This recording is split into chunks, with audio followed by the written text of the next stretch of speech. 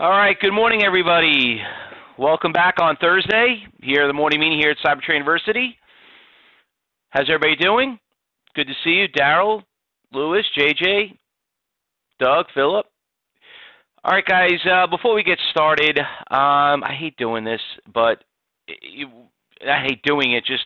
It's just a terrible tragedy just happened yesterday, and I think we all should take a moment in time to appreciate our children and our kids and the families, and do a quick moment of silence for all the 17 people that passed away regarding about the high school shooting regarding yesterday. So let's just bow our heads for a second and pray for them, and before we get started and go to work.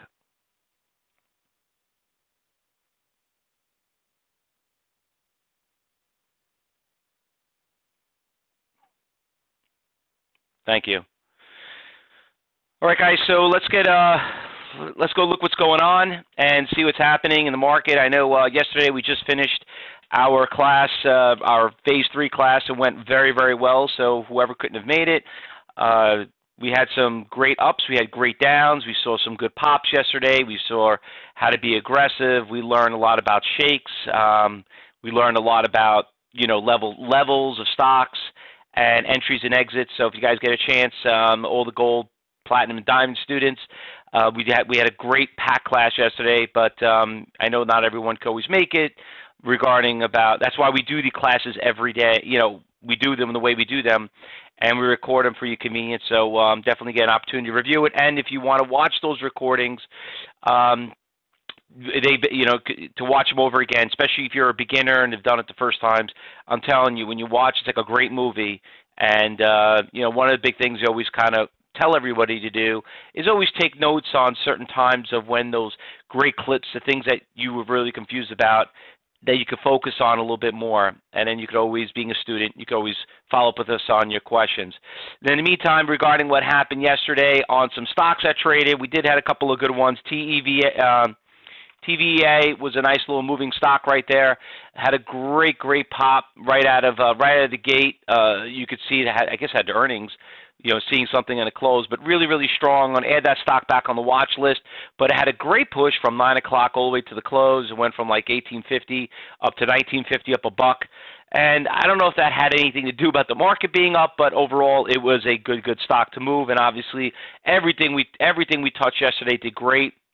U.S. Steel making another good pop again, which I'm going to throw that back on the watch list again. That one did well. ZN, pretty weird shake going into the afternoon, though.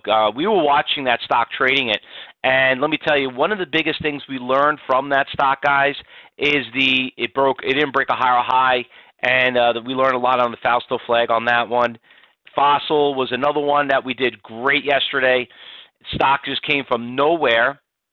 Just popped right in the middle of the day, had that great pop, but overall, you could see it. We watched that, too, going into the close, and you could see it was breaking lower lows, and that was another one. We did a couple of really good afternoon trades, because one thing I think we learned a lot yesterday is watching not to just, you got to hold going into the close, and then also there's that 3:30 time frame, and we saw what would happen if the stock didn't have a push, and those orders didn't get filled. You could see how program trading kicks in. So we learned a lot about that.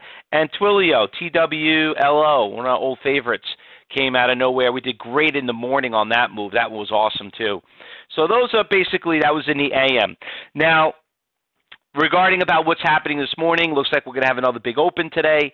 And looks like, I don't know, maybe it looks like we're going to definitely go past 25,000 on the Dow. So there's a lot of stocks that are doing pretty well. I might consider, being this little trend that's going on, I might want to start going long. I'll keep an eye on it. Remember, I don't have a problem chasing the market as long as I'm on the right side. You can't always try to hit the bottom and try to focus, oh, this is the bottom, That's how you get in trouble. Listen, you make more money, making a little money is great. Losing a lot of money puts you out of business. So there are a couple of good stocks I want to keep an eye on. Obviously, the TEVA, we're going to keep an eye on it. And as I was working through my scanner this morning, let me tell you, there's a couple of other good stocks out there. MBRX, I don't know if you guys saw this one. This one came out of the gate out of nowhere, up 48%, 500,000 shares. You could have bought it this morning. Hold on, let me fix my time frame in here. Is my 1-minute chart. All right, so you can see that stock just like took a nice little pop right there, 220 at 270. This was a $9 stock not too long ago. Nice little good stock right there. Looks like it's the biggest percentage gainer on the NASDAQ. AMAG is another one that I found this morning. Another one that's gapping up pretty nicely, 18%, 400,000 shares. But remember, guys, what do you notice about this stock? It's a 5-cent spread. So remember, you got to know how to scalp it. And we did a great scalp yesterday, and we made a lot of money on it. It was a lot of fun. A lot of people learned a lot from it, and this could look like one of those. Where are we? Okay, OMER is another one I found this morning. This one is up pretty nicely, but she's on a downtrend. I mean, she was up huge, and then all of a sudden she's starting to break down a lot.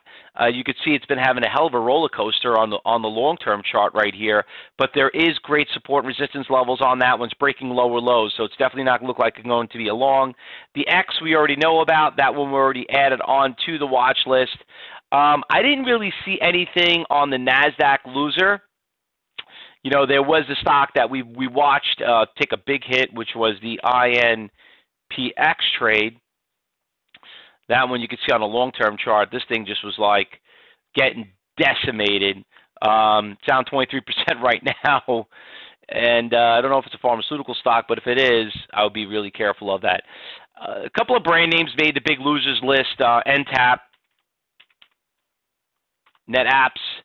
That one's taking a little bit of a hit right here. You can see it down about 11%, about $7. Stock's been having a nice little rally, but it's not doing too well right now. That one you could see as a short. I'm going to hop over here in the New York Stock Exchange and see what was going on there. I didn't see a lot on the New York. Some of you do remember this stock, DPW. I spelled it wrong. DPW. That one, for some of you remember, this stock went from $1 all the way to $5. That was at going into December, and she's up a little bit. I want to keep an eye on that because if you go back to your journals and check it out, I think we did really, really well with that stock. That one's not terrible. Losers list, I mean, on the New York, you got a couple of the ETFs that are now starting to make big reversals. And remember, you have to be a little bit more of a level 3 trader here at Cybertrade University.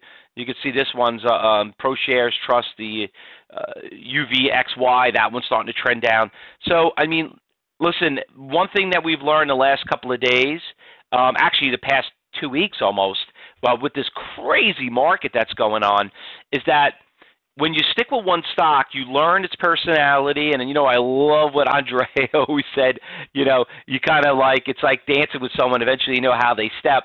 And with the stocks, when you get, only when you go to second protocol, which is trading these type of stocks, those, you know, you just kind of know the pattern, and you just know where to buy it, where to sell it. And most important, guys, just remember, always go out there, and we learned this in class, focus on your limit orders.